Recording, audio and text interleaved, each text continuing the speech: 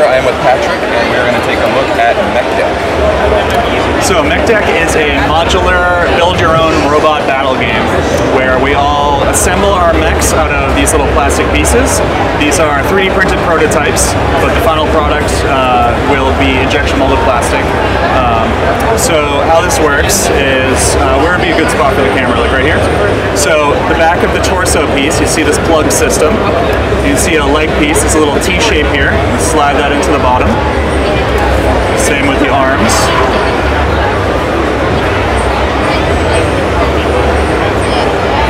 And then finally the backpack plugs it all off. And you have your little miniature. So each of these parts has a card associated with it that are on the player mat in front of you. So for instance, this arm right here goes along with this card. You can see all of its stats and special abilities. Each of these parts has its own card with its own unique stats.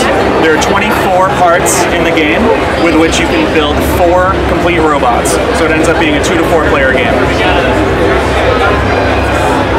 Is this a fully competitive game, or do you rules for team as well? Oops. You can do team games. For these demos, I generally do a free-for-all. Okay. But it's completely, you can play a 2v2. It works perfectly fine for that. So your torso is twisted. There you go.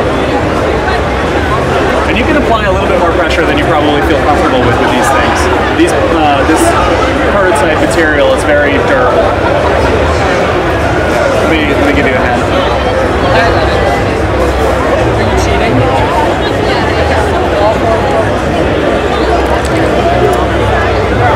So you can put some pressure on there and they're fine.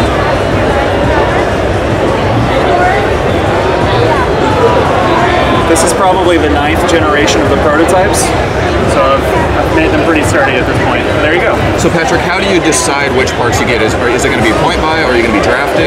At the beginning of, okay, so if you've played Mech Deck before, it would be a draft style pick for the parts. But since these are all new players and the whole PAX Prime environment is kind of hectic, I just set up these pre-selected mech setups for people to play. So you can just jump right into the game and get a feel for gameplay. But yes, draft pick would be normally how you would play. Okay. So this game is fairly simple in its mechanics. One of my driving goals in creating this was accessibility. So there are only 3 stats in the game. There's power, movement, and range. If you look at the center card in your player mat, the torso unit, you can see the number in the top right hand corner, the red little icon. It's either going to be a 6 or a 7, depending on which loadout you have.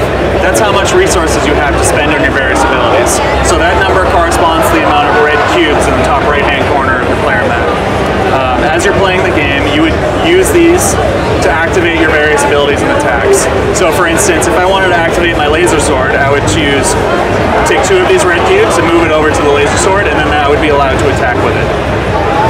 You can use the same ability over and over again if you have enough resources for it. So for instance, I could attack 3 times with my laser sword if someone was within range. The second stat is movement, so those come from your legs. Similar spot to where the power is in your torso, you'll see a little green icon. So this mech, for instance, has a movement of 3, so I have 3 of these little green cubes. As I'm moving my robot across the battlefield, I would move these over one by one to legs to signify how much I have moved. Different types of terrain will affect your movement and your shooting in various ways. I'll go into the terrain after I've described all the stats and how they interact with each other. After power and movement, we have range. So if you look at any of your weapon type parts, so normally they're going to be your arms, but some mechs have other parts that have weapons built into it. So your drill module, for instance, can attack, or your turret harness torso has a weapon built into it. And for my particular loadout over here, I have a mortar backpack that can fire off shots. So if you look at the range number, the blue icon in the top right-hand corner of those cards, you can see how far away you can shoot. So for instance, if my mech was here and the person I wanted to fire at was here, I would count the shortest path to my target to figure out the range. So here you count 1, 2, 3, 4. So this mech is 4 spaces away. I can hit it with my blitz grabber with a 4 range. Like I said, it's shortest path, so if you're at an odd angle, you'd count 1, 2, 3, 4. After you've established that you are within range, then you would consider line of sight. Nothing in this game blocks line of sight outright, but things will make the defender have a better chance of dodging the attack. So for instance, these forest tiles, or being behind one of these hills, or behind another robot, will give you bonuses to your defense roll. So now that I've described all of the stats, I'm going to go into the terrain. There are 5 different types of terrain in the game. If you look in the bottom right-hand side of your player mat, you can see brief descriptions of them all. The first one up is plains. So if you've ever played a war game before, this is pretty standard stuff. Your plains are flat, even terrain. They don't offer much resistance to movement or shooting. So you can walk 1 for 1 over these, and there's no hindrance when you're firing over it. Next up is the water terrain. So there are 2 different types of terrain in this game that cost more than your base movement. Those are indicated by the green line around the hex. So you can see here the water and the hills. And on your little player mat, you can see that it has the appropriate amount of movement cubes to enter that hex listed there. So water costs 2 to enter, but if you start your turn in water, it helps kind of cool your engines.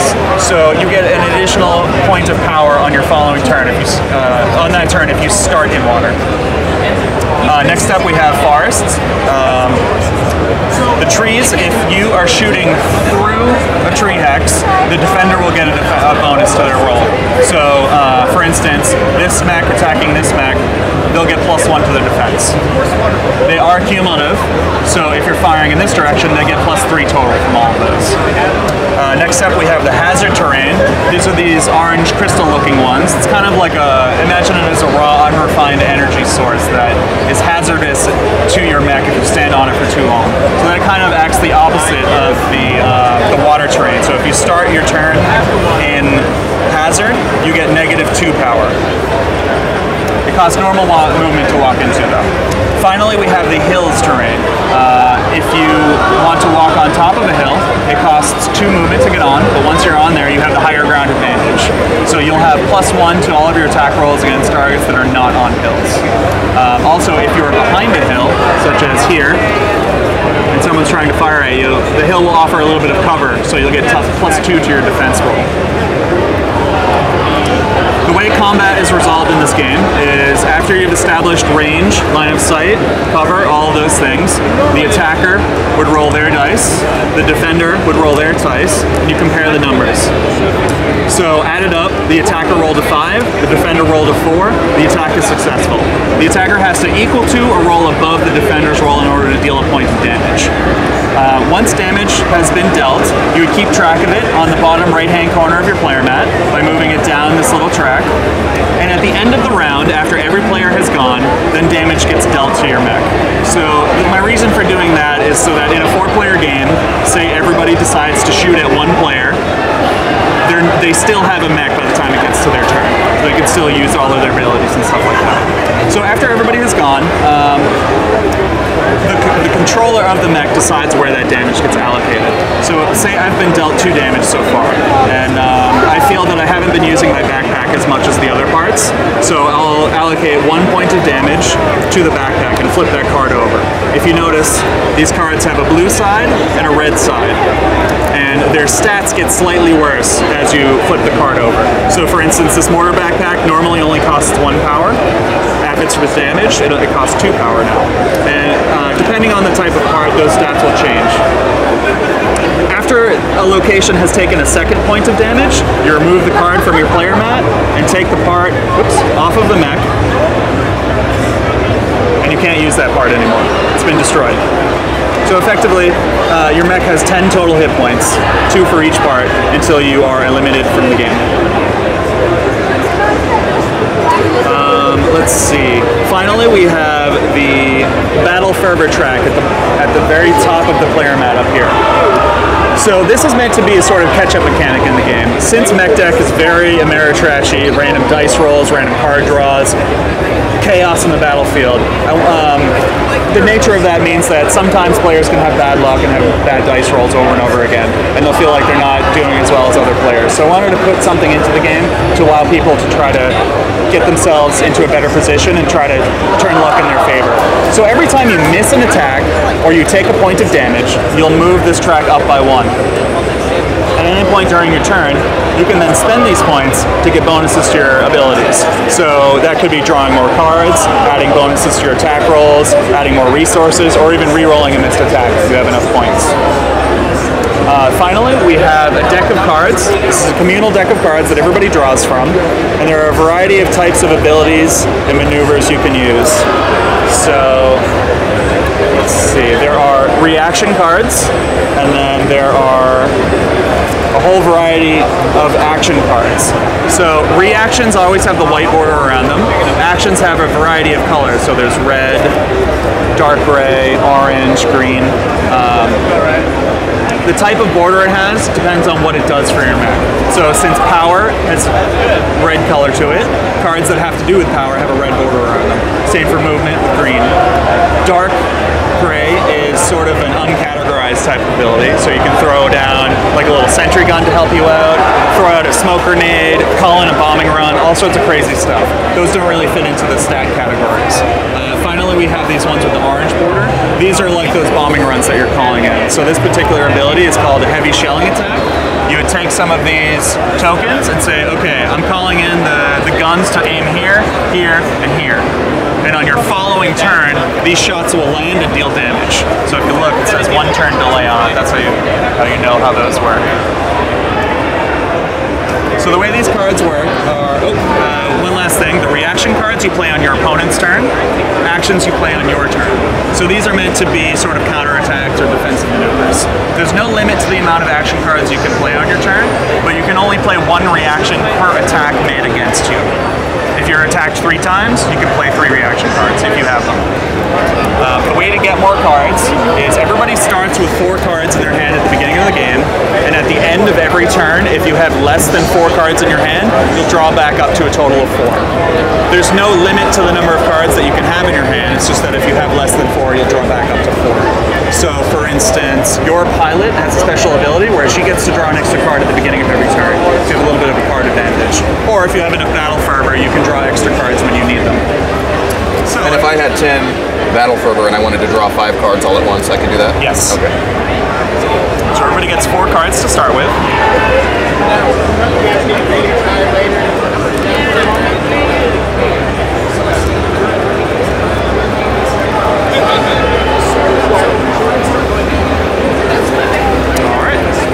Alright, so to begin the game, we are going to roll to see who places first. So everybody roll 1 die. This is sort of like an initiative roll if you've ever played a role-playing game like D&D or whatever. So both of us tied, so we'll re-roll until there's a winner. Alright, so you are player 1. So this is just for placement. If you ever play games like Settlers of Catan or something like that, where you have your placement and then you reverse turn order for who goes first. That's how this game works. So you get your first pick of where to place your robot. 1 mech per tile, and you can start on these ones with the white borders on them. No, you cannot. There are a variety of these tiles. The final game will come with 7 terrain tiles, so every time you play, it'll be mixed up. So sometimes this could be on the edge. It's just, it happened to be dealt out like this. Are they going to be single-sided or double-sided? That will probably depend on stretch goals and things like that. More money means more artwork, more flavor, all of the above. So you have to start on the edge. One of these ones with the white edge.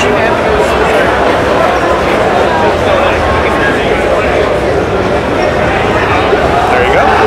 Alright, so I'll start with my mech here.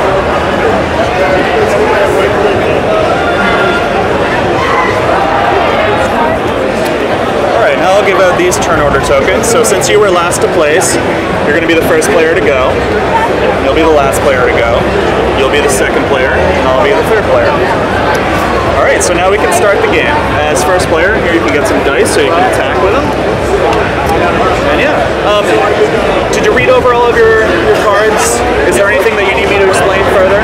There's a lot. Everything has its own individual ability, so there's a lot of crazy stuff in there. For instance, my pilot has a special ability where I can pick a signature move. It's as if this pilot has been practicing with that one gun his entire life. So if I were to choose the laser sword, he always gets a +1 to that attack roll. Yours, for instance, is a defensive type, so if you roll 1s on the defense rolls, once per die you can re-roll that 1 to try to get a better outcome. Yep.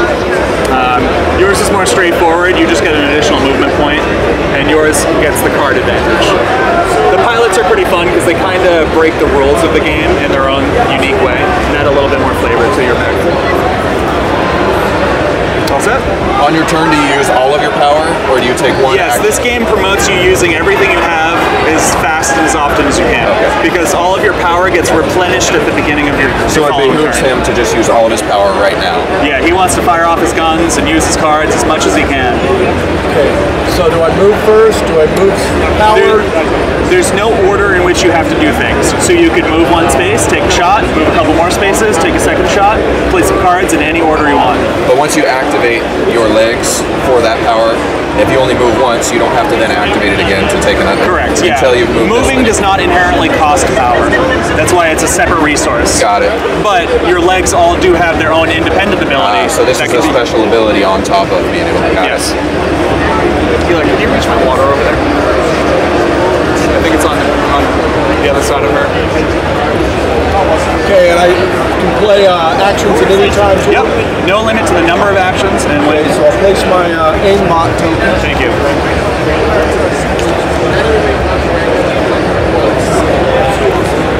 So the way these tokens work, that appear on the battlefield as units, they don't get a defense roll, but we can shoot and destroy them. So all we have to do, all I would have to do if I wanted to blow that up, is get up close to that, give it an attack, and it'll be off the battlefield. Mechs, on the other hand, always get defense rolls. So the game's going to come with multiple parts to build a variety of robots. How about pilots? Are there only going to be 4, or? There'll be 7 total pilots, and I think that will be one of the easiest stretch goals to increase the number of pilots. Since those don't have a plastic part associated with them, I can have more pilots and more fun stuff like that. Okay, so 1, 2, 3, 4, 5, 6, 7. Got a +2 for that. Each forest is just +1. Oh, +1. Yes. -1, so that's still. So this doesn't add range, correct? It doesn't add range, it just adds increases to my your defense roll. Adds to the defense. So we're even with the defense. I get a +1 from being stationary, and I get a +1 range bonus, but that doesn't matter. Yep, so you activated your legs? Yes. Okay. Yeah, those are cool because in this game there's a lot of moves that can push and pull your opponents around. Like your BFC gun, for instance. If you hit people with it, you'll push them all back. So you can try to rearrange people and put them into these hazard tokens or smash mechs into each other, causing collision damage. His leg special ability is that he hunkers down and locks into place, so he can't be moved. Alright, so he's going to be taking a shot at you, so here's your defense dice. If you have any relevant reaction cards, read through the card because some of them have specific triggers, whether or not you are dealt damage or, yeah, there you go. I'm going to play the Trace Buster reaction. So play this card only during an opponent's turn. If the unit attacked from more than 2 hexes away, that attack suffers a -2 penalty. So that's -2 to his die roll. His attack roll, yes. Defense bonuses always go to the defense dice. Attack bonuses always go to the attack dice. Okay, so Yeah, now do we roll simultaneously? Yeah. Alright. So, the attacker rolled a 9, +1 from the aimbot, 10. Defender rolled a 12, +2 from... actually 11. Right. My uncle. But then he gets -2 from this. -2 from the Trace Buster.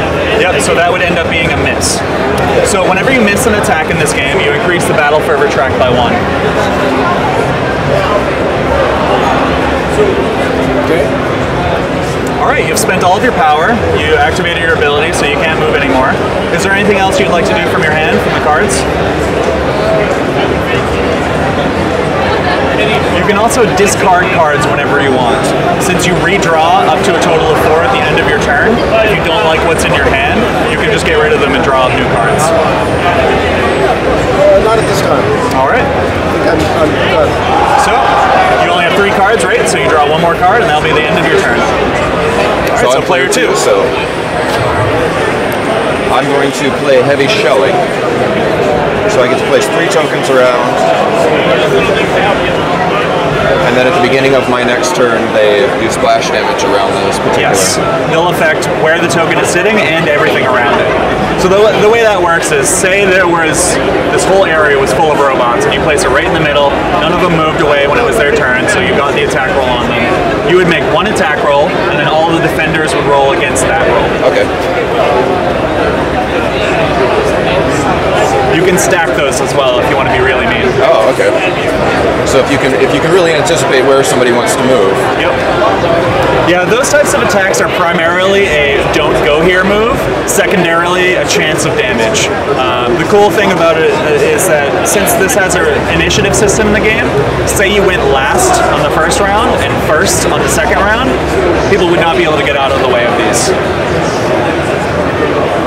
But if I miss these attacks, they don't give me Battle Fervor, correct? No, Battle Fervor is only generated from your mech. Okay.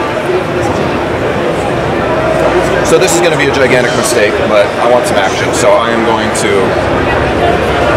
move. I'm going to use all my movement and move 3.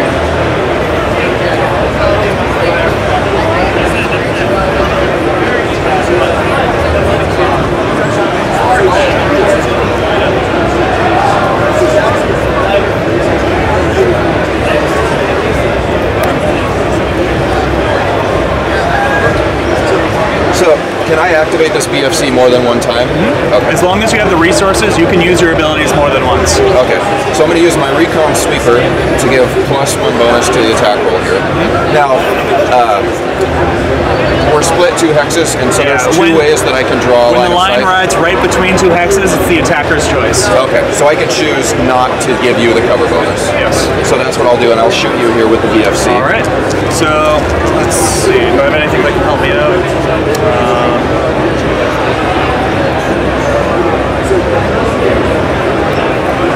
All right. I'm gonna play the sidestep card.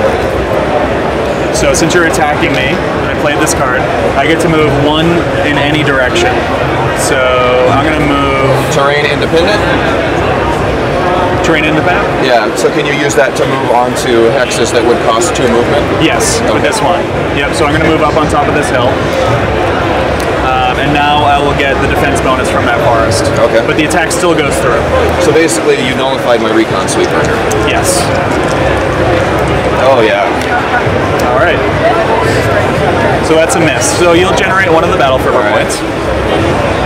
And then because I've got it out for you for whatever reason, I'm going to shoot with my BFC again. Alright, so I rolled a 6. You also rolled a 6. I get -1, or you get +1. Yep, so my total is actually 7, so that's So not you a miss. And that's it. So I do get another one here. Yep. And that's it for my turn. Okay, my So turn. now I draw up to 4, correct? Yes.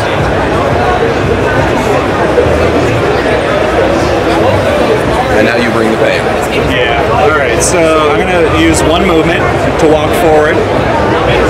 Then I'm going to play the quick draw card. Make a free attack roll with any weapon on your mech. This attack roll suffers a -4 to hit. So... And I still get to defend against this, correct? So I rolled an 8, half -4, I rolled a 4, you roll a 9, that's a missed attack. Now can I play this riposte? You can. So I get to make a free attack against any, with my weapon, against any attack roll that missed me. Yes. So I get 1 Battle Fervor point for missing that attack. You get your reaction now. So... And I am going to use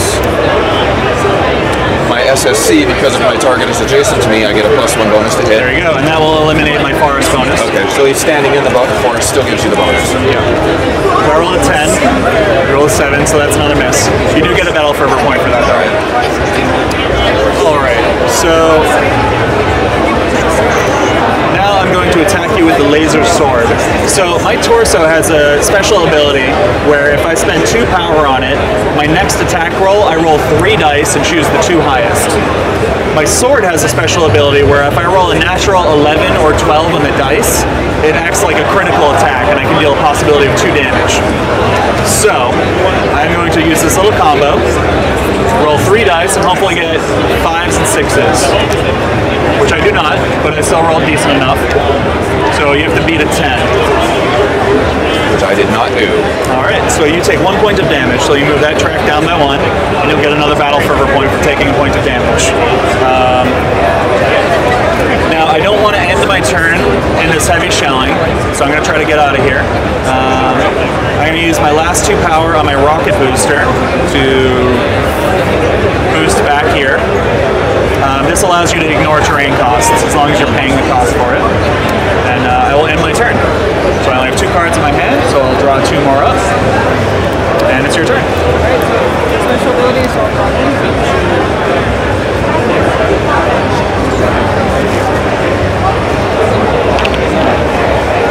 So is this going to be strictly skirmish, or you said you're going to add other game modes?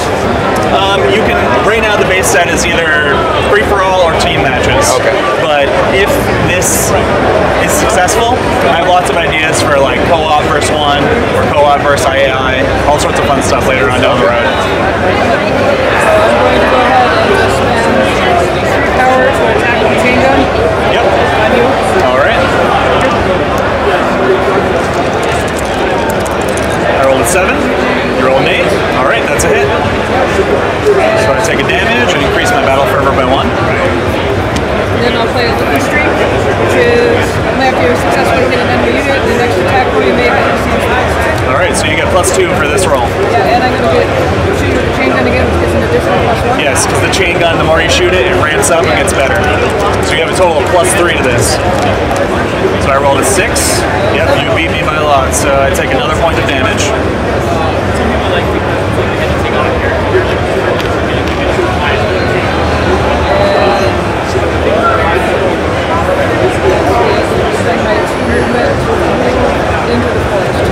Alright. This was here? Yes. Okay. All set? Alright, so any damage that has been dealt, now we distribute it out to our parts, and then we'll roll initiative for the next round. So I've been dealt 2 damage so far, so I'm going to take 1 point of damage to my backpack, and I'll take 1 point of damage to my grabber arm. Put this back at 0. And you guys did not take any damage, so now we'll roll for initiative. Everybody grab 1 die. I rolled a 5. Alright. You and I reroll, and you 2 reroll. So I got a 1. Alright, so you're player 1 still. So I'll be second again. I'm player 2. Oh, yours player 2, I'm player 3. Then you're player 3, Okay. and you're player 4 again. So Patrick, where can people find out more about Mech Deck? So we have a mechdeck.com. Then it's also on Facebook, Twitter, and Board Game Geek. I'd say the best place to find up-to-date information right now would be on Facebook. Okay. Or actually, I'm doing a lot of work to get the Board Game Geek page up to speed. But right now, Facebook would be the best spot to see pictures and where we are, where we're demoing, stuff like that. And when does this hit Kickstarter? My plan is to have it up on September 1st, right after PAX Prime is over. So this will probably be live and ready to rock by the time this video hits. So keep an eye out for it. Thanks a lot. Thank you so much.